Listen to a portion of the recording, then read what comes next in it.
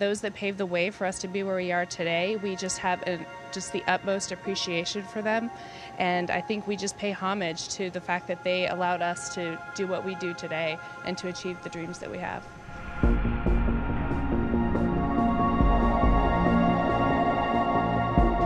It was really an incredible experience, and it's difficult to put it into words, the mixture of emotions and feelings that you have when you're going out the door the first time.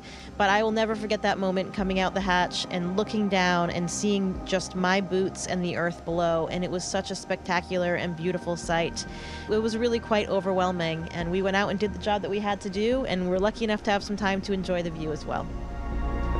I've definitely drawn encouragement from mentors that I can see reflections of myself in throughout my life, and so recognizing that we may be offering that for future space explorers or explorers of any kind or anyone pursuing a dream was definitely a privilege and an honor.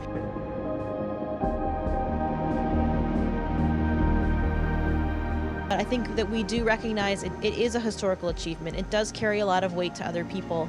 And for us, when we see that many times in our lives, it does make a difference if somebody can identify with somebody, something about them, some kind of shared experience with them, whether it's something similar to their background or experiences or what they look like or the fact that they have long curly brown hair, who knows?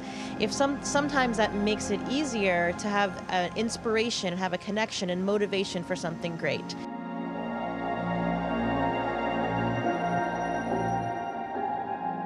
We're in sort of a new chapter now where we've crossed that line and now 2 women have done it.